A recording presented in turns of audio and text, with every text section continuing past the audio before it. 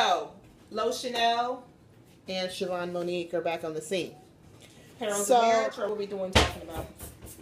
We're talking about today how to be a secret.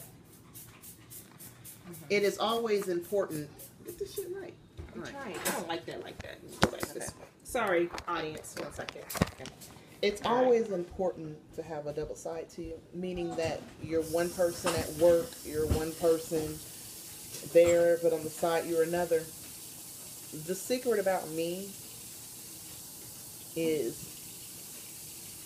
at work, I go to work, and the white folks, they love me. You know what I'm saying? They love me. I'm like, yeah, white folks. You know, no, I ain't like that. But they like me. Their eyes are low. But when I come home, I really want to have sex in front of my living room window. Me too.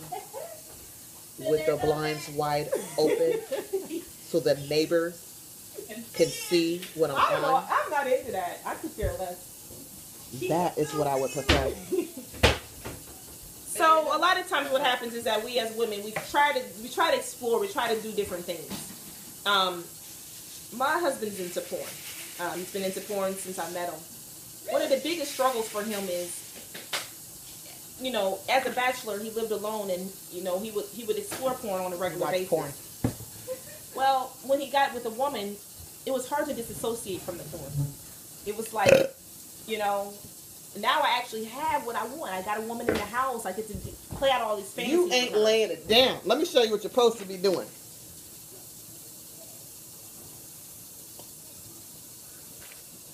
Lies. She don't do that. She tried it. She want to do that. I do that with a bottle. Have you ever sucked your man's toes? Yeah, because my man has pretty feet. I've never done that before. He has pretty feet. Tab, this the shit I got. This the shit. Look, for all y'all that don't know, you want to buff your husband? Yep. This is the shit. What's that called? Downy Unstoppables. You throw these motherfuckers in your washing machine, your shit will come out smelling so goddamn good. Your man will give you $20. So I want to bring up the issue for lunch. Why is it that some women cannot get married? Why can't there's women out there that have tried? They've stayed with their man 10 years, 5 years, 8 years, and they just can't seem to get the ring. Why is that? Because the man is the one that decides when you get the ring. It has nothing to do with the woman. And the reason why you get the ring is because your man has needs that need to be met. And the thing is, you don't know the needs that he has to be met because you just messing with him. You don't know. You know what I'm saying? So it's a luck of the draw. It's like, sting them dice. You know what I'm saying? Like, you don't know. You know what I'm saying? When I got with mine, the thing about my man was, you know what I'm saying? He's one of like 6. You know what I'm saying? So he needed to be catered to. You know what I'm saying? And my thing was, I'm a caterer. I'm a cancer. You know what I'm saying? So when he got with me, I did everything. I mean, I'm telling you, if he said come in the bathroom and wipe my ass after he took a shit, I'd have done it. You know what I'm saying? Because that's just what I was on back then. I ain't on that now. But I was on that back then. You know what I'm saying? And so I did those things. Now he says I have changed. But there are women that do that, and it still ain't enough. The man's still not going to. Because that's not the need that he needs. It's a deep need. So is it supposed to be about the man's need? Deep need. Deep.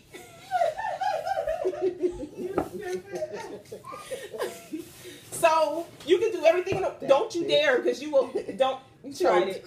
Stop. If you spray that, my iPad is done.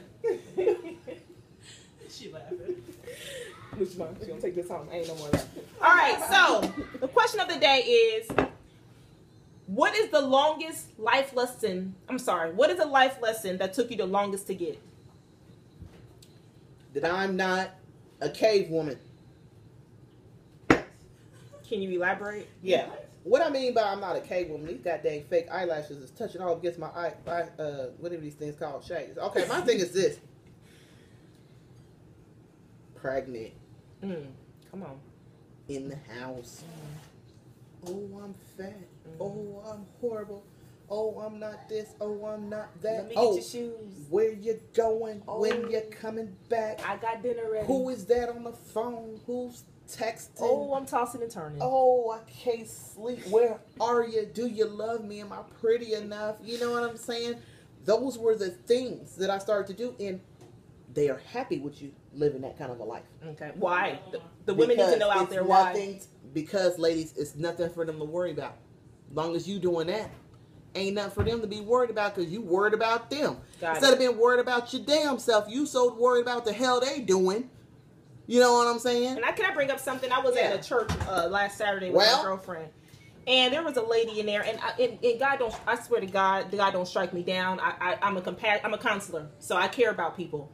But she raised her hand and she said, "Pastor, I've been looking for a man." She said, "Pastor." She did. Or pastor. Pastor. Pastor. Pastor. Right. No T in there. And she said, "Pastor," she said, "I don't understand why I'm a good woman. I go to church." A very, very big one. No, I don't mean it like that. I mean, it's a big one mentality. Let me speak. No, Let me speak. You can't do that now. It's a big one mentality. And what I mean by the big one mentality, because somebody's over here getting their feelings. This is Tabitha Alvarado. No, what I'm saying by that is that it's a mentality. I do that. It's not physical. It's not physical. What I'm saying is that you have a mentality. Let's take away big and call it something else. No, that's what I call it. You're a big one. It's a big one mentality. You know what I'm saying? Which is, I ain't talking about, because there's some bad bitches that's big. I'm big. Right. Big. Big. Okay. Thighs, beautiful. Okay. Shapely, you know what I'm saying? Right. But what I'm trying to say is, the big one mentality is, you keep looking at you. I do everything. I'm a good woman. I don't sleep around. If I do, I keep it down. You know what I'm saying? Why don't he want me? Instead of looking at it, why should I want him? Well, you know what I'm saying? Why should you want him? You know what I'm saying? I went to the club one time and brought somebody with me and ran into one of my victims, and he said, "Why would you bring sand to the beach?" Ooh. I said, "Ha! Oh. Ha! Ha!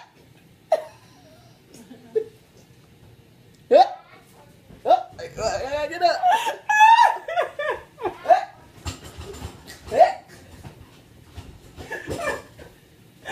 Got the Holy Ghost on her ass. Oh, You know why? Because he goddamn right. If I done found my treasure, why am I in the club? So this is the beach, which means that